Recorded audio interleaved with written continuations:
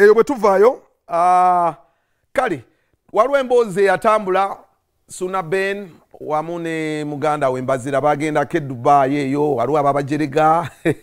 Their story has been a controversial one. Baliroko yet abaliroko be bajjuza ebisaawe. So yaliko ku interview yaffe wano wamu nawulira bamita DJ Roger. By then Roger ina show yabwe yali egenda okubeera ku Serena. Nagamba munaye ebinyanyanyanya obiraba naye birina abantu babe abaliroka abantu baabwe ababyagala abaliroko. Kati statement eyo yanyiza nnyo Suuna Ben. Okinyanyanya muleke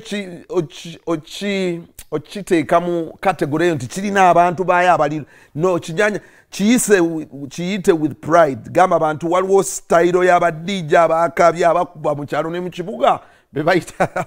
So he has come out emphatically to address on that issue.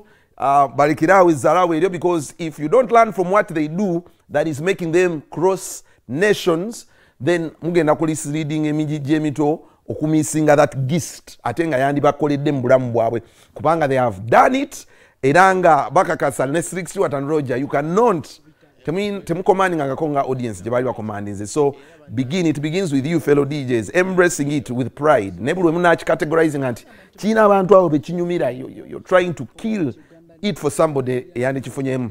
Kale no katsodo fune submission ya Suuna Ben and DJ Roger, then tuyoke tweyongereyo.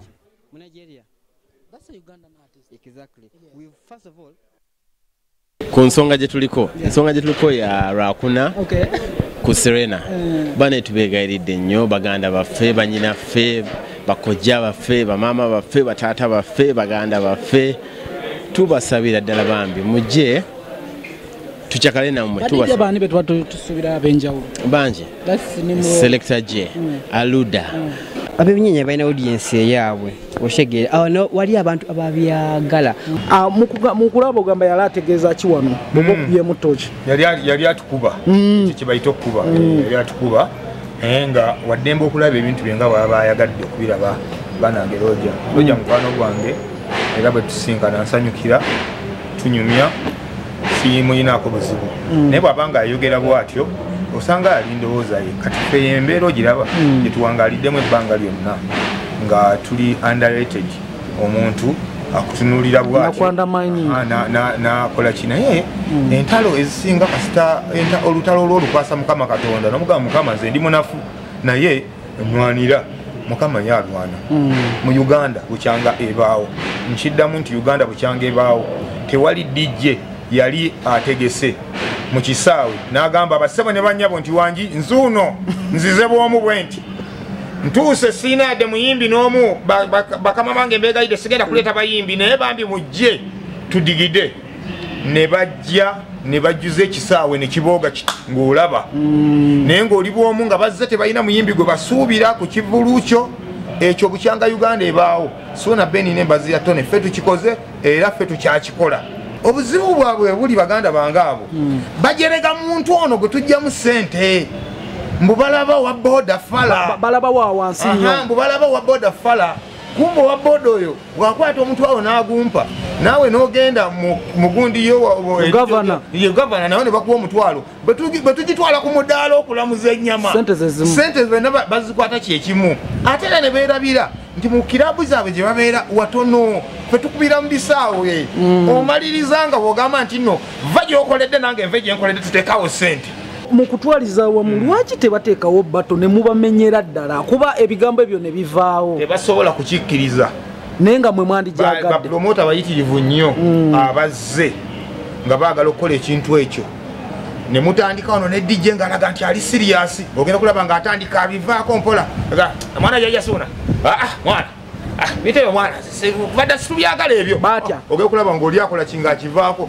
naye nga bapromota bangi bazze nga baagala okuteekawo bato y'ekinyanyanyanya ne zino sitayiro z'abantu baganda zetwasangawo naye ne babigaana kubanga naawe nkukakasa sisobola kuyimirira ku muzindaalo gw'eri gye nkolera ne mbagamba nti abaana beeka mujje tulumbe wano bano abasajja bagambye mu batusobola tibatusobola oyinza okulaba pikipiki bwe ziyingira mu kisaawe wali kale nkugamba kimu nti ffe twamanya baganda baffe kye baagala tuli bantu ba wansi era nze ndi muntu wa wansi ebiseera ebisinga nze ntambulira na ku boda ng'emmotoka nziresseeyo mu kikomera gye nsula kuba seemu emmotoka nga nziresseeyo gye nsula n'erinnya boda olw'ensonga nti nze mmanyi nti ababoda be baganda bange era mbeera nabo n'olw'ensonga eyo be bantu bensobola okudumira ne bagamba bakyali bange nti wangi endongo yafulayo tugenda gisabulya mu lwera mulabye mutwa nga bagamba ate kati jjajja bw'ogamba ani agamba tulumbe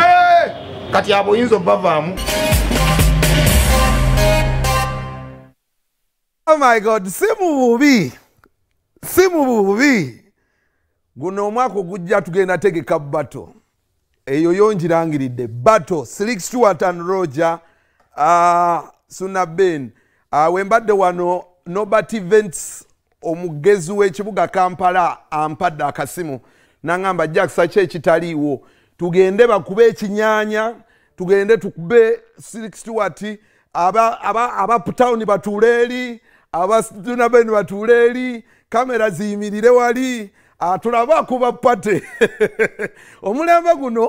By the way, something I like about the way Suuna Ben gye bakuba mu pate yawe nembazira Tony batuleetera I hate it ngenda nyo mu kirabu tugenze kuchakala naye olina obuwarabu Slay Queen lijja kuba endongo buli ku simu buli ziku WhatsApp naye omwana owa Suuna Ben nembazira Tony emiti amenya yerabira era omwana omulawa onna gwe kibe they bring back that vibe era asatu mulumu bannamasakaze mbasaasidde kubanga tulina Muteesa Pro ku Summer Chayo Festival extra ye Masaka nga asatu mulumu tugenda beera ku Summer Chayo Masaka tujja nga 31st so munonyeze date kwa tugenda kuba party naye eno yo bato tugenda gitegeka mulo ngenda komano robudde. Thank you so much.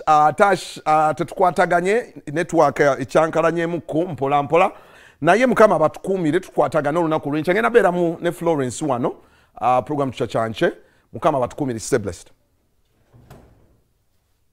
Ebifaananyi ebyo